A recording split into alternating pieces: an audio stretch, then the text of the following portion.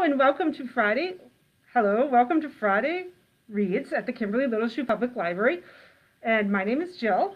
And my name is Julie. I'm one of the library assistants here at the library. And Jill and I are here to help you find your next read. So our library has been closed for browsing for months and months and months. But we're still open for curbside pickup.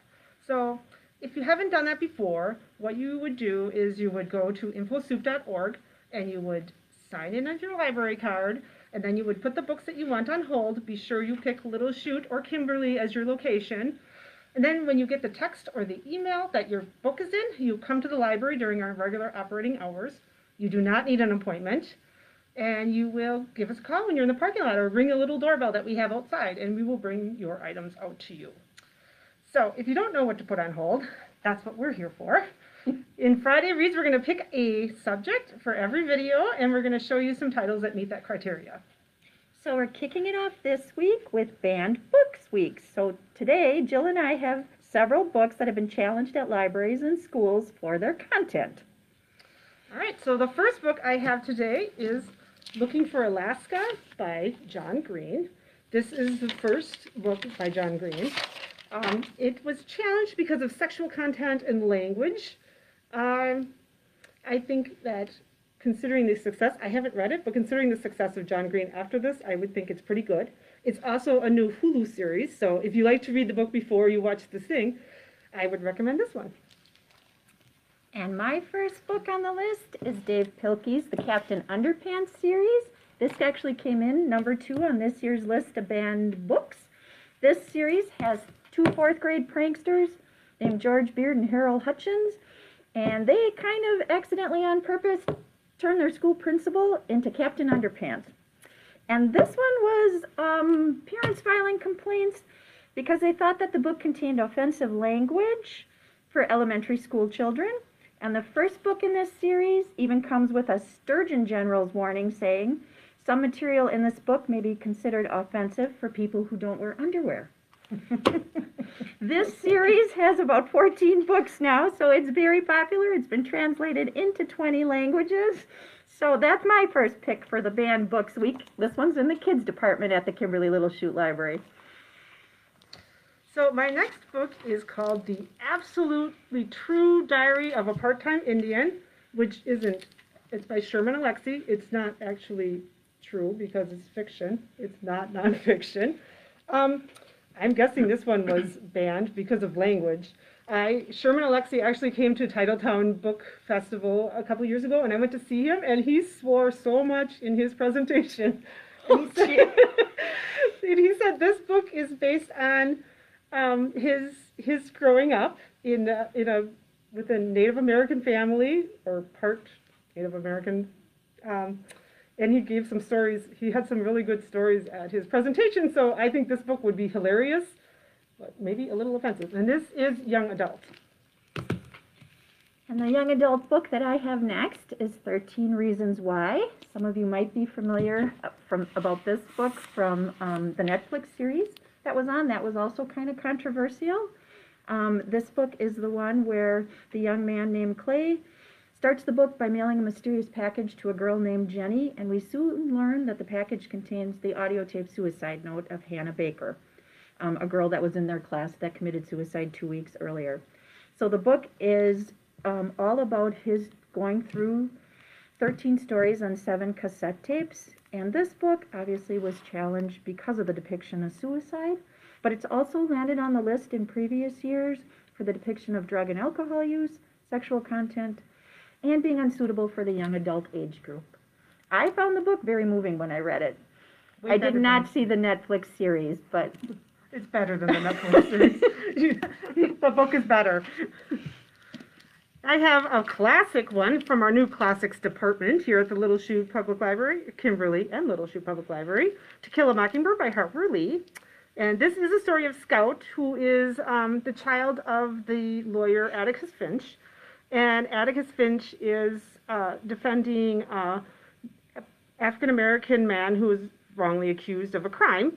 So, even though this was published in 1960, I believe, it is still relevant to what happens now. So This is very good. Sometimes classics are hard for me to read because of the language, but this is not. This was an easy read and very interesting. So I would recommend that one.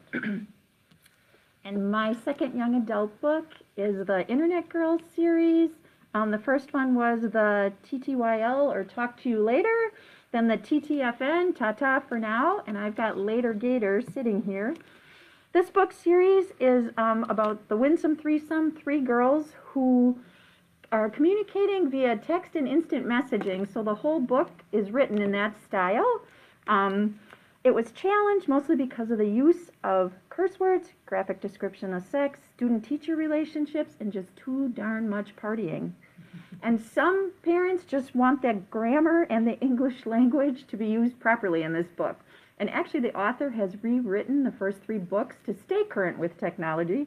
She first came out with these in 2004, and we all know how much technology changes. So she has actually rewritten the first 3 to be current.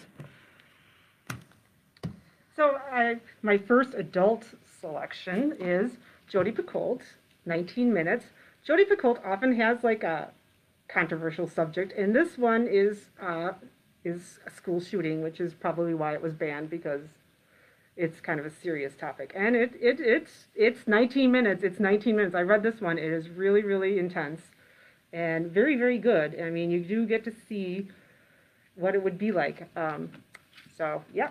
I read that one too, and that one made me very tense as I was reading. Yes, it's very, right there. All right, and my selection from our classics collection is this book, The Bluest Eye by Toni Morrison, which came out in 1970. This is the story of a young African-American girl named Pecola Breedlove, and her story of growing up in an abusive home during the years following the Great Depression. So it's told through the eyes of multiple narrators, and the questions of race and gender are at the center of this book. So although the characters in the book, and through the characters in the book, the author shows us that even the most subtle forms of racism, especially those from within the African American community, can negatively impact someone's self-esteem and self-worth. So I started reading this a few years ago, and I'm going to definitely come back to this one. And I have The Kite Runner. This is another adult novel. It's by Khaled, Khaled Hosseini. This is a few years old. It's from 2003. And it was on the list because of homosexuality, of religious viewpoint, violence. It can lead to terrorism and promotes Islam. I didn't notice most of that stuff in it. I read this. It's a story about Amir, who's a boy who is fleeing from Afghanistan. And this is also pretty intense. I mean, I remember, like, there's scenes from this that are still with me. I read it in 2003 when it came out, and it was one of his best books. So if you read anything by him, read this one. My husband loved all his books. He got hooked on that one, and then he read them all. That one was good. I could see you. And my last one from the adult collection is The Glass Castle. This landed in the top 20 on the challenge list. And for me, this story, I have the movie copy of this book, but for me, this story was about resilience. It's a memoir, and it's about the love of a peculiar but loyal family. The author has come from very tough beginnings, very poor days where they didn't get to eat for several days, but had a very creative set of parents, very free-spirited. The mom was an artist, and the dad was very brilliant, but he was also a drinker. So when he drank, he was dishonest and destructive. So this family kind of skedaddled all around the country. So it's very inspirational. I thought it was amazing how she stayed with her family. She still sees her mother. Her father has since passed away, but she's close with her brothers and sisters, and it was them banding together to overcome this early beginning. That was very good, too. That was better than the movie. So, we hope that you have found something to read in all this. We will see you next time. Thanks, everybody. Bye.